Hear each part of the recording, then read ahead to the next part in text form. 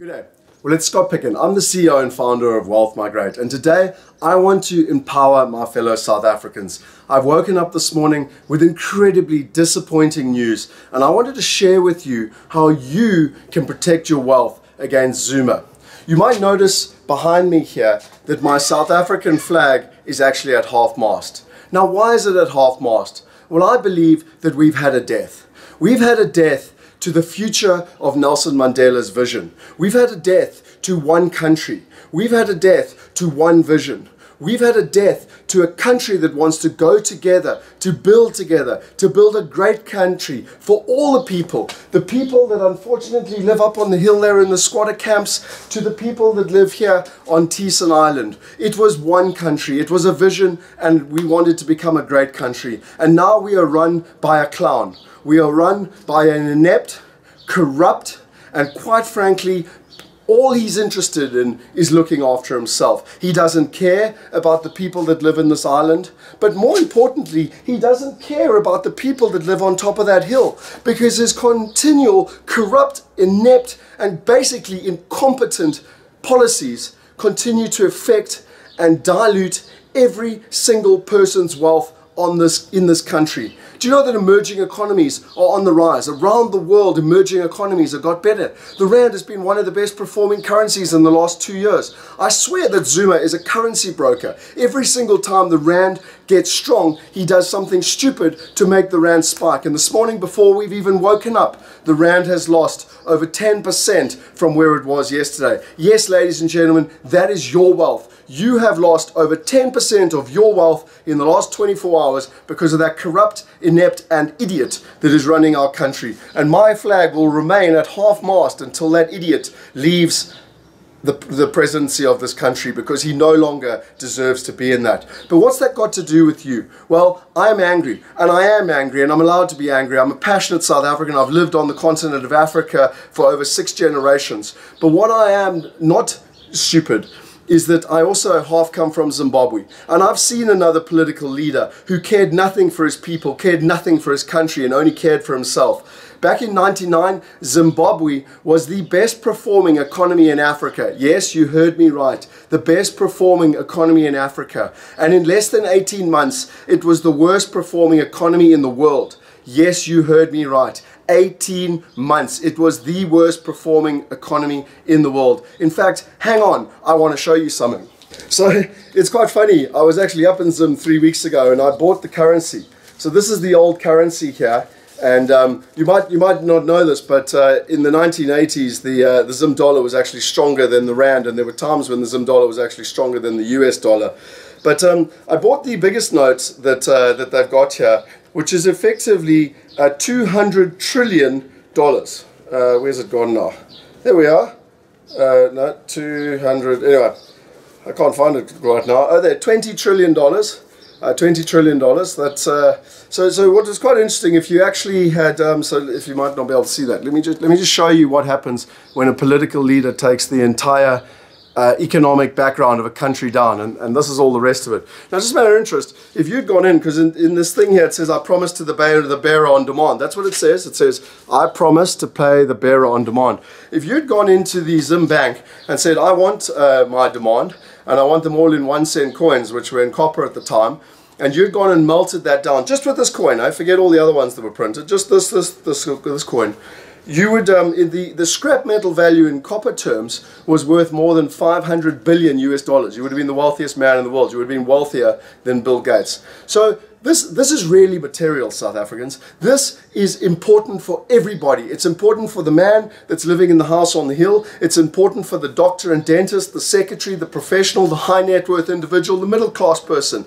Do you know that the wealthiest people have already been investing their money overseas? The wealthiest people have already been, buying properties and businesses that could get them passports. Do you know that the wealthiest people have already been investing in direct property? Why? Because they have the best advisors. And if you've watched any of the webinars that I've done over the last couple of years, or the videos that I've done over the last couple of years, I've been doing that since the age of 22. I'm now 40. I live here in Teeson Island, Knysna, South Africa. I love the place. But I tell you what, I don't love our leadership. I don't trust our leadership. I don't trust the rand. I don't trust the South African economy that's being driven by an inept, corrupt and incompetent idiot. And so for me, I hedge my bets. I don't go to the casino and bet on red or black and hope that my family and my future will be successful. I make sure that I hedge my bets. I make sure that I invest in first world assets. I invest in first world countries. I invest in England, in America, in Australia. I invest in commercial buildings with long-term leases that pay me in US dollars. And so this morning when the rand is sliding, I'm actually excited. Because what's basically happened is my incomes have gone up and yet my costs have stayed the same. Now, how many other people have that peace of mind? I mean, I'm angry, but I'm not scared. Because I know I've got a plan. I've got a plan B. I've got peace of mind. I've been thinking about this and planning about this for basically half my life. Because I saw what happened in Zimbabwe in the 80s. I've seen what's happened all through Africa. I've seen what's happened in Russia and Brazil. It's not just an African problem. It's an incompetent problem of leadership in the emerging world. And it will continue to happen. And so if you think it's going to be different, then I would rather suggest you go to the casino and just bet on red or black. And you might make a lot of money and you might just lose it all. Or you could be a far more sophisticated person and go and make calculated investments for you and your family. And you know, just as an example, I invest in medical buildings. Let's just take the medical buildings that we've been investing in America. We've got over $100 million worth of buildings we've invested in the last 3 years.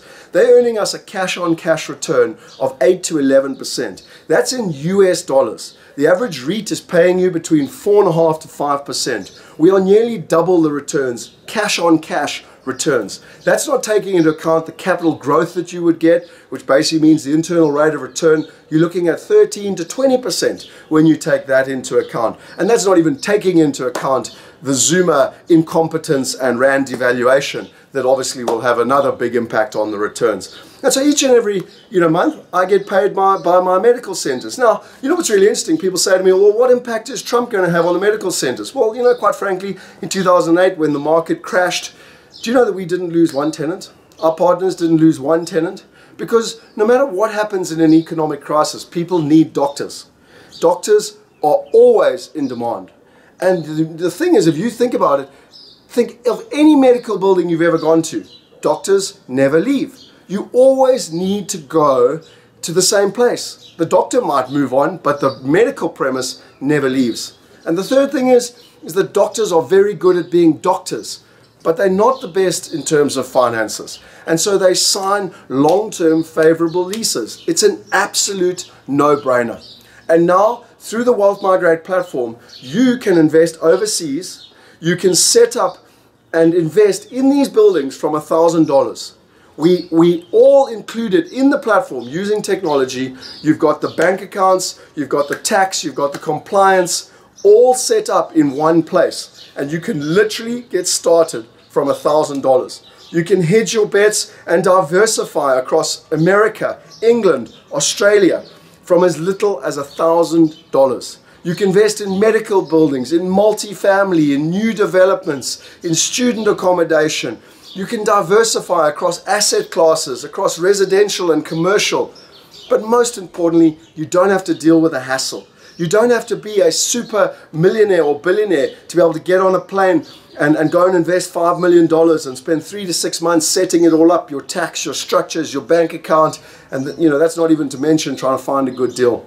And so on this morning, this beautiful morning as the sun comes up here in South Africa, I unfortunately have had to drop my flag to half-mast because for me, it's a very, very sad day in the future of South Africa. It's a day that will be remembered when Nelson Mandela's legacy was finally killed off. It was a day when really our country and the vision of our country has fallen apart and our incompetent leadership is really now taking it down the toilet. Now, does that mean I want to leave the country? No, it doesn't. I'm passionate about this country. I'm going to continue to do what I can to solve the problems of this country.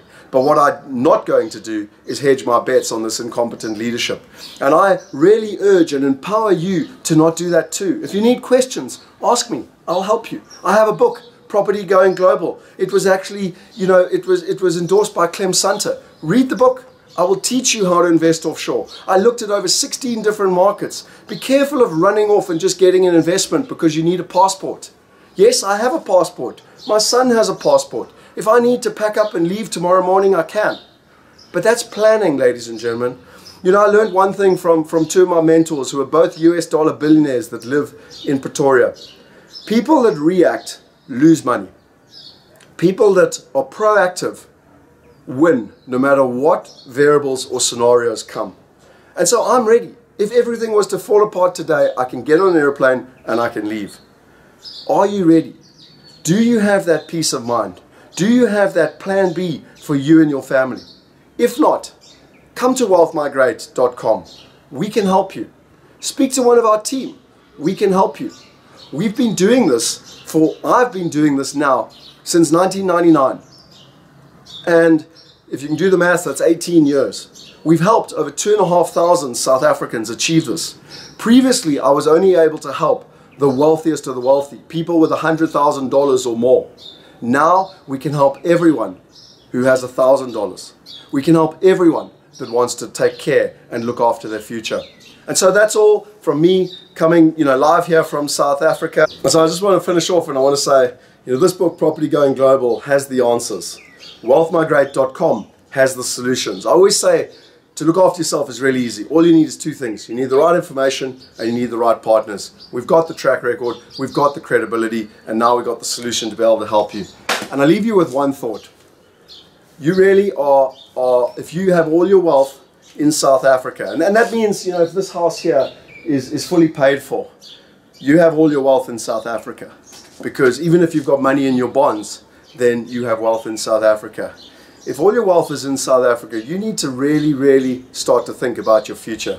Because when I was in Zimbabwe 3 weeks ago, this entire wad of cash, which is trillions and trillions and trillions of Zimbabwe dollars, was bought with this note, $1 US.